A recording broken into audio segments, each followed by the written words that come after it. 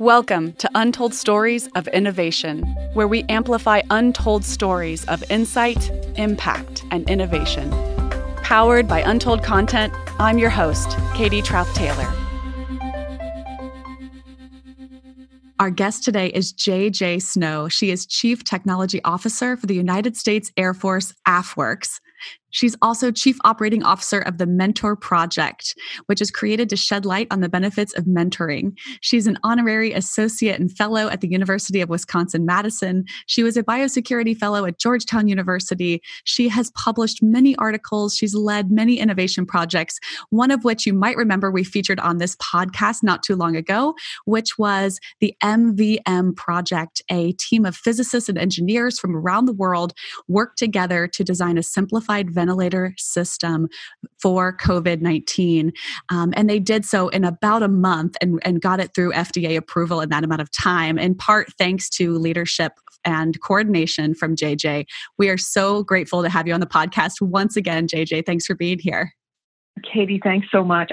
I'm delighted. I'm a big fan of Untold Stories and everything you guys are doing to highlight innovation, not just here in the U.S., but globally as well. So really, really excited to talk with you today.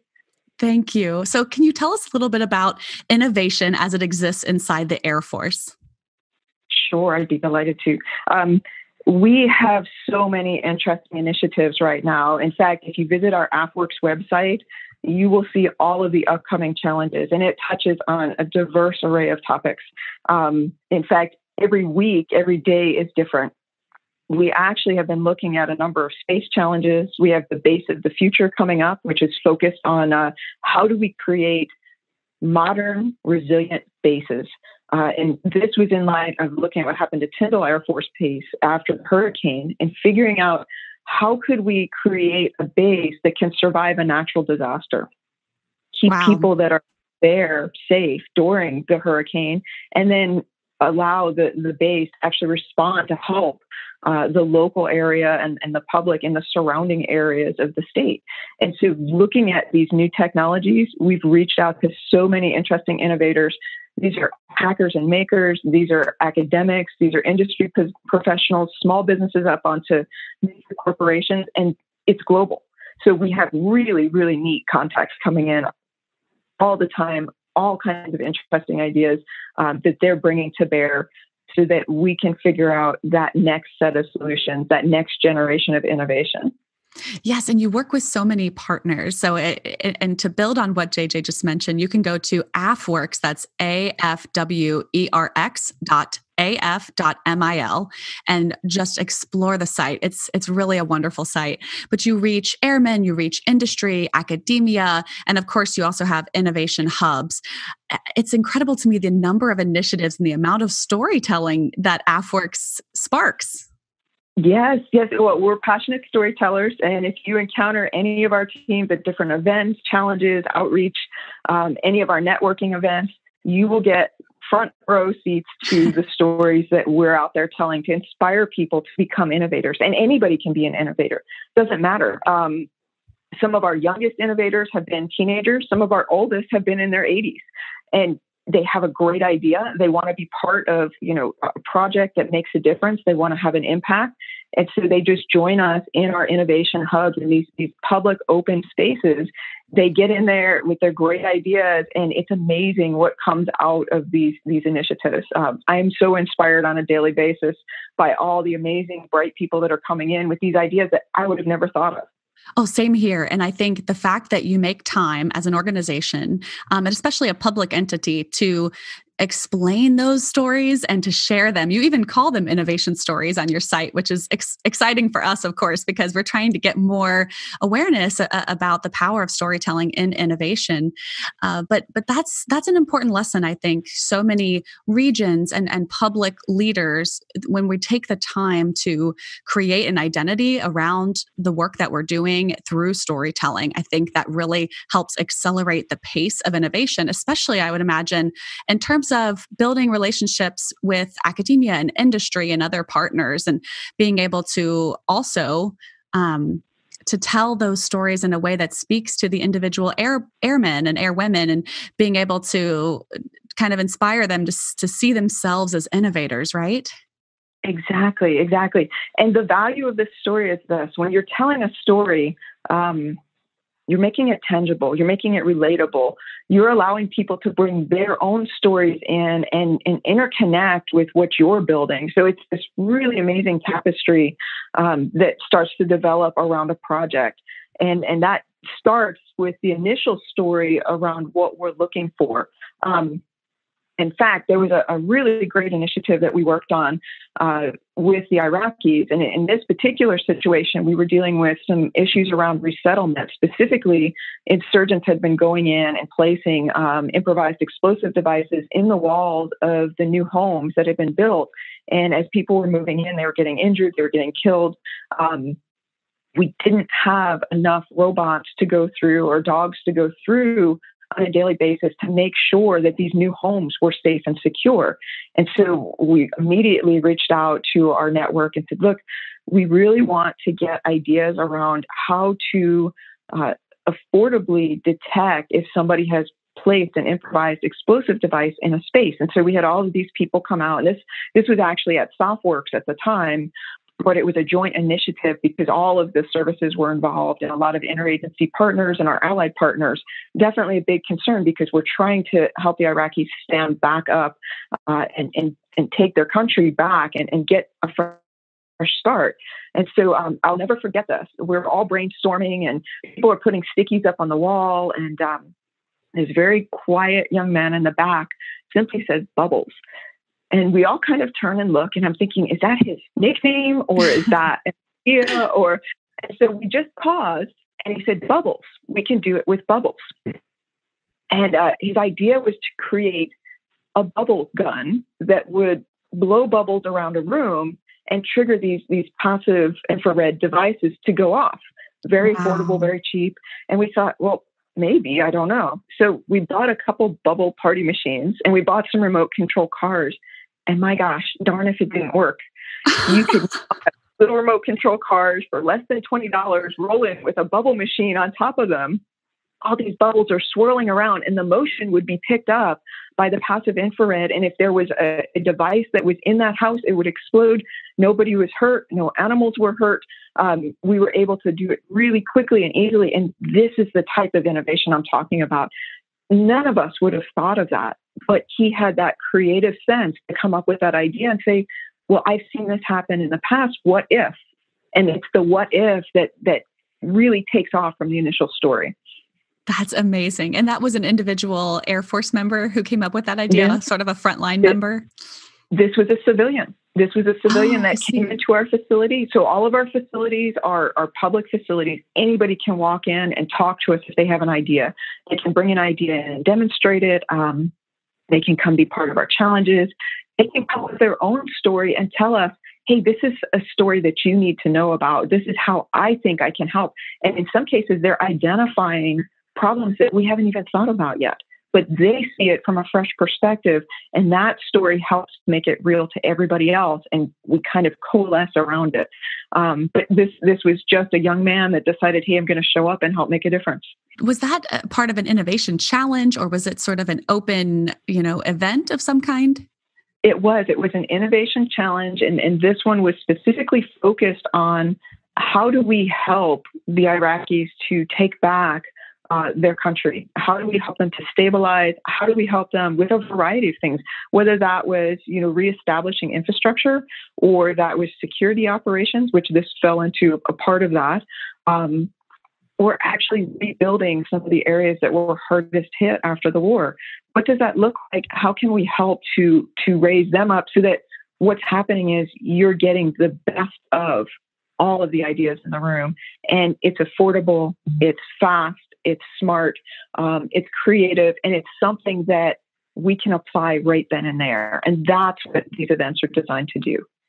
Something that I'm hearing in the way that you structure these challenges is there's a clear overarching storyline.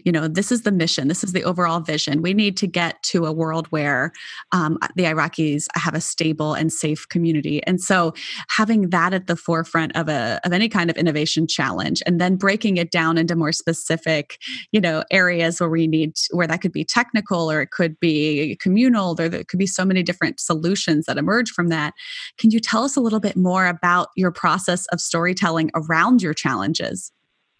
Sure. And it really depends on the challenge too, because when you're crafting a story, you're crafting a story with the intent that you want to reveal what your hero's quest is, right? The why behind it. Why are we doing this? And that why is what's going to inspire certain people with certain skill sets to come in.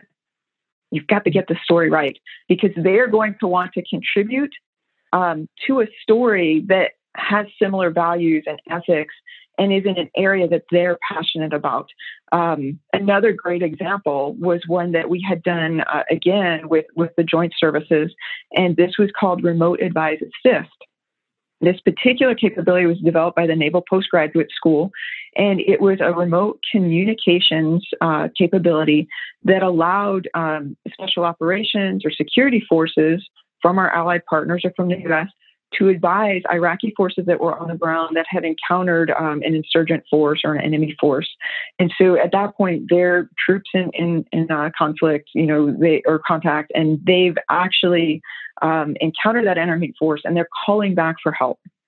The challenge was this. We knew that it was an open source architecture that had been built and sent downrange. What we didn't know was where all the vulnerabilities were. Mm-hmm. And so we had a few folks reach out to us and said, look, we know you have this amazing network of ethical hackers that you're teaming with. Would you please ask them if they could take a look at this and help? And we did. And we told them the story, and we told them how we were using this device to help and for training and for communications. And it was incredible. We had 7 hackers come back. They came back in about 48 hours. They had identified all the vulnerabilities. They had identified all the ways to fix the vulnerabilities and harden the system.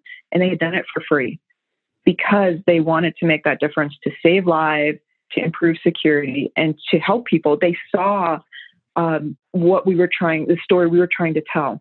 Yes, yes.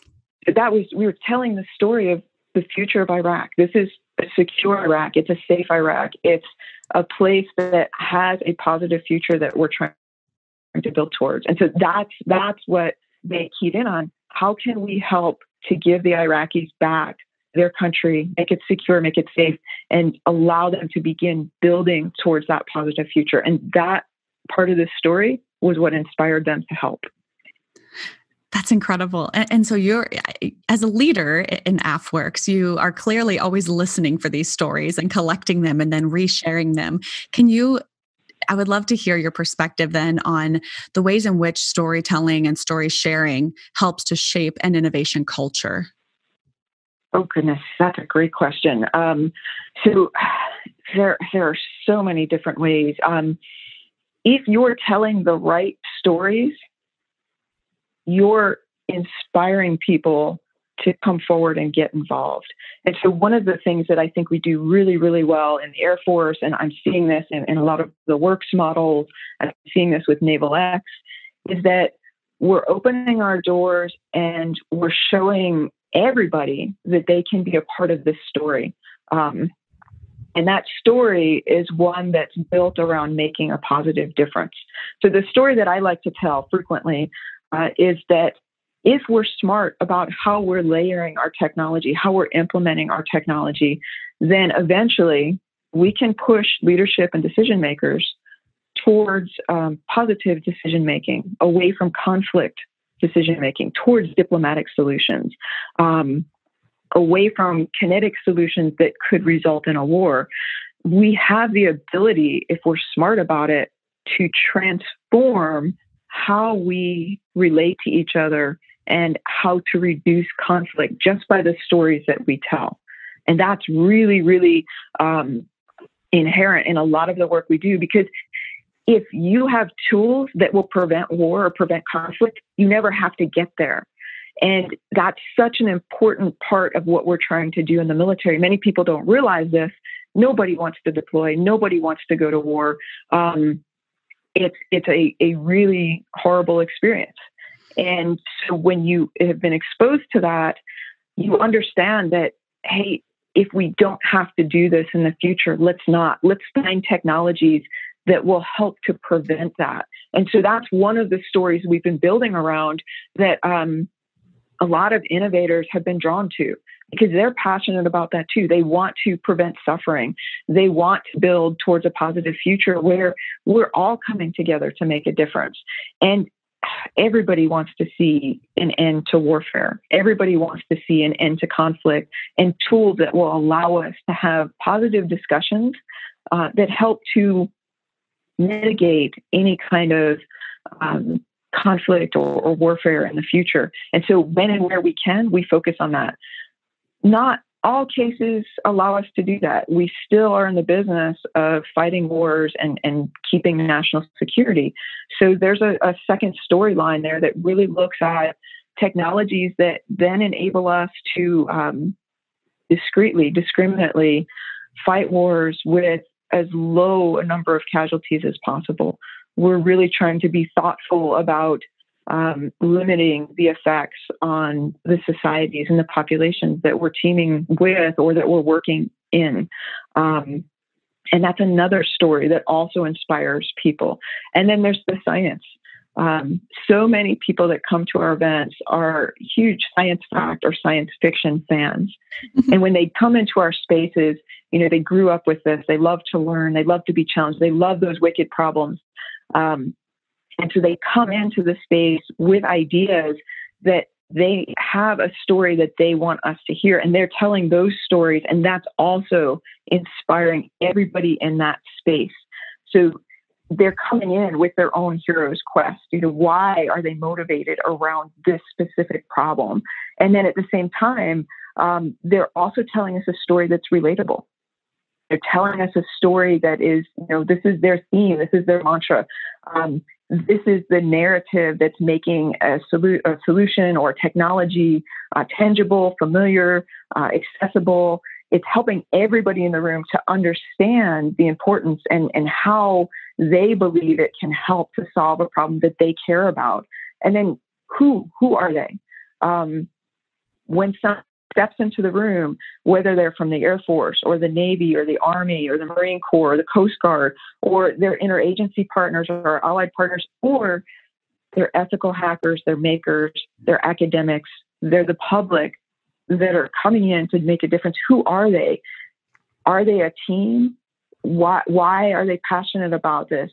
Are they playing their roles well? Are they humble? Are they focused on doing their best to solve a problem that they care about? That passion translates over to the success of the story. And then the story is what gets you started. And the story is what takes you all the way fully through to that successful ending. So that's what we're trying to cultivate and build around each of these hubs. It's absolutely incredible the way that, you've spoken so beautifully to the ways in which story defines the motivation behind what we do, how it can define and help connect us with others. So you mentioned relatability, and that's so critical to being able to say, here's who I am, here's the context that I bring to the table and why I care about this. Okay, now that we're connected, let's team up, let's collaborate, and let's solve together. I think those are such powerful, and you made so many excellent points in that just description of culture and how you build it. One of the things I also am so respectful about with AFWERX is the actual strategies you're using to bring stories to life and to help pull people together to innovate together. You have Spark Tank, you have Spark Cells, you have the ideation platform, you have the Squadron Innovation Fund. There are SBIRs and STTRs. If you're unfamiliar with those, you should definitely, if you're listening to this podcast, check them out. They are government grants to solve innovation challenges. And one of the things that just really stood out to me is Spark Tank. Could you tell me a little bit about that? So that's actually a super cool initiative. In this case, it's almost like a Shark Tank. But what we're trying to do is inspire people to come forward with their solutions and apply them to a specific wicked problem that we have in the Air Force that we've really been struggling with. And this could be our airmen, or it might be an industry partner, startup, individual innovator, or group of innovators. When they step into that space, we're playing the sharks. Or the sparks in this case. We're trying to get them to articulate and talk about what they're trying to bring forward.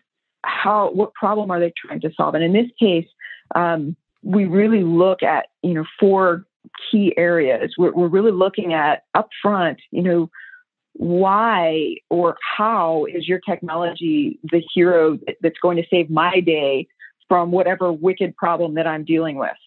How is it going to help my customers? Why is it better, smarter, faster, unique compared to other similar solutions out there? What makes it stand out?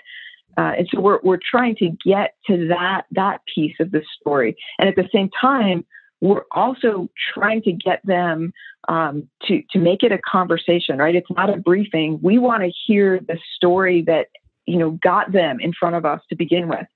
What problem were they tackling as an airman? What problem were they tackling as an innovator or a private citizen that they saw it also applied to another problem or multiple problems? And we want them to tell us, not brief us, but tell us that story, that conversation that makes the solution, again, personal, it's relatable, that passion shines through. And when you see that passion shining through, when you see people are really, really focused on making a difference, and they really want to find out, can this be done? Or we're already seeing that it can be done, and here's what we think we can do with it next. That speaks volumes. That's a really good foundational, like a cornerstone to a story that means you're moving in the right direction towards a technology that could have some great success. And then we also encourage them to really keep it big picture. Sometimes we have a lot of folks that come in and they really want to dive deep and get into the tech specs. That's dangerous. It's great. If you want to try to do that in a Spark Tank, you only have so many minutes to do your talk. You could get lost in the detail. And that person, that storyteller, is trying to throw in way too many details. And if they get bogged down, they can lose their audience. And if they lose their audience, they may miss out on being able to articulate a solution that could really solve a problem. So we're really trying to get them to think about that even before they step onto the stage. And then the last part is make it visual. Whether that's through words or a demo or images, make that technology, that solution accessible to everybody. You can tell me about a technology all day long. I can read about it. But until I actually see it and I understand how it works and I understand how it's solving a problem that I care about, I may not, it may get lost in translation. And so many times I see companies that come in that fail to do this. And this is usually one of the feedback pieces that I'll give them. Make it a story. What's your narrative coming in? How is it familiar and relatable to me? Do that demo, do that image, help me to get it, help my audience to get it, because not everybody in the audience is going to be a technologist. And in fact, a lot of them probably won't be. They have a problem, they need a solution, they're not sure about how to get there. And the technology piece, if they get too many details, they'll definitely get lost. So I'll give you a great example that just happened this week. In fact, yesterday, we did a virtual tech trip that we reached out to the state of Washington, and fantastic opportunity to virtually see a bunch of companies. Most people did a PowerPoint briefing, and that's fine. And it was great. There's some pictures. One company actually posed in front of their 6 degrees of freedom, multi-material 3D printer, this giant robotic arm, and showed us videos of it in action. So they presented and they showed the videos. And wow, that was powerful. Immediately got it. Everybody online got excited about it because you see it in action. The story becomes tangible, relatable, and suddenly people were just across the board on the line, all of the tech scouts getting excited because they could see how this could fit in to different sectors and different problems that they were challenged with. So those are really like the key storytelling techniques that we're appreciating, that we're looking at when people get in front of us at a Spark Tank. And once they do that, that's what helps them get to the top of the Spark Tank and get pulled into the winner's circle at the end, because they've demonstrated those 4 different areas. And can you tell me a little bit more about what happens after that point? So, in ongoing relationships with industry or startups, how does storytelling change in that part of the relationship, as opposed to trying to get that attention and trying to make sure that your mission and your story is clear, and that you're sort of bringing it to life to make people understand without being too in the weeds? So that's so critical in the beginning of the relationship to really get that attention and to start off on the right foot. But what about after the relationship is really settled at that point and you're already, say a startup's working directly with AFWERX or the Air Force at that point? So this is where the story gets really exciting, because now we've matched them with a specific customer. In this case, it's usually one of our Air Force bases. It might be a specific team or directorate. It might be with Air Force Research Labs or Air Force Materials Command. In this case, they're now iterating on their solution alongside a customer that has a problem they believe that this particular solution is the answer for. This is what gets really, really exciting, because you're in the field, you're testing this capability out, and you're showcasing that, yes, in fact, it can do X, Y, and Z, or no, it can do A, B, but not C, or it does all of them. And now we think we can take it to the next level with a bit more funding. That piece is instrumental in taking the story, the initial story that got them the attention and got them the partnership with the military or a government partner, and really catapulting it forward towards, okay, here are the different problem sets that this specific solution can now tackle. And so instead of having one story that's really focused on one topic or maybe three topics when they come in the door, they're now telling a story that has cross-cutting impact. This is a story about solving problems across spaces. This is a story about how they can move very quickly to provide impact today, in a year, sometimes in 18 months, and how they intend to translate that story into action. That's the next step. And once that happens, things really start to get exciting. Yes, absolutely. I'm just at this point, I've got the biggest smile on my face, and I apologize. I've almost lost my train of thought just because I'm so excited about the way that you operate and the way that AFWERX pulls people in, and the ways in which that you really are open to sharing that work. I'm just so grateful for all of the work that you do to lead that, and everyone who's part of it and everyone who's touched these challenges and helped work towards the solutions. I just am enamored by it. So apologies for this moment where I'm kind of geeking out. It's all love. And you can talk to any one of our team members, absolutely amazing people across the board. I like every day I am humbled to see the work that the AFWERX team is doing. They are just, it doesn't matter if they're in contracting, if they're working Spark Tank, if they're working the AFWERX challenges, it doesn't matter where they sit. We have an amazing team of people, and I'm just so happy to be part and be able to contribute. So I geek out every day too. So I understand enthusiasm. Absolutely. And so again, you can visit the AFWERX website. Definitely follow JJ Snow on LinkedIn. She's constantly sharing innovation stories, and it's wonderful to see your leadership in this space.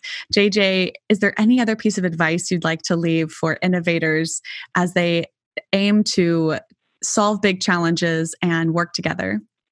Yes. Definitely always seek ways to inspire that creativity. That was something that, really, really struck me because I've had multiple people ask this: how do you stay creative? And so it's something that I'm really passionate about. And one of the things I will do is I will constantly challenge the team that I'm working with to learn, keep learning, expose yourself to new ideas, new ways of thinking, really push them to develop their passions outside of work. Too many people focus just on what's happening in the workspace. No. Have those deep hobbies, try new things out. It could be art, it could be music, painting, poetry, science, game theory, different types of sports.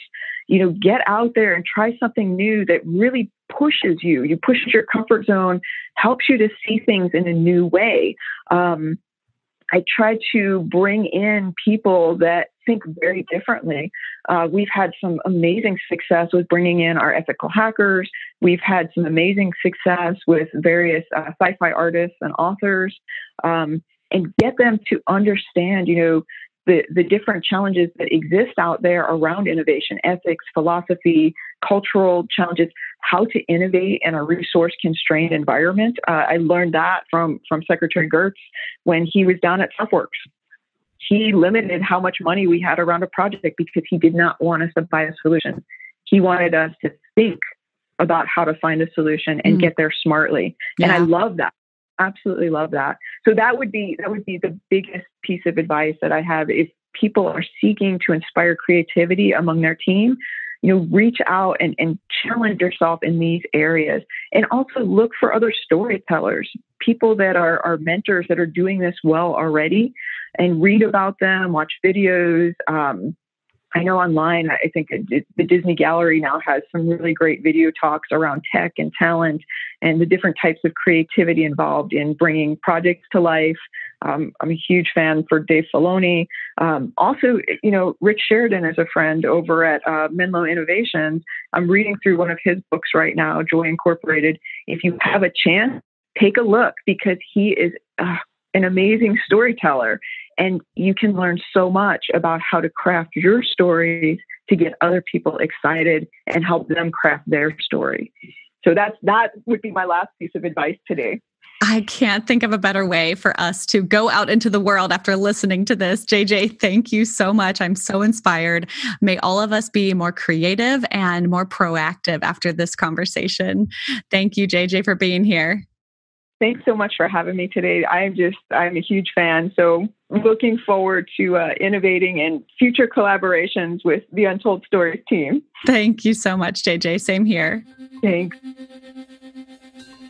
Thanks for listening to this week's episode. Be sure to follow us on social media and add your voice to the conversation. You can find us at Untold Content.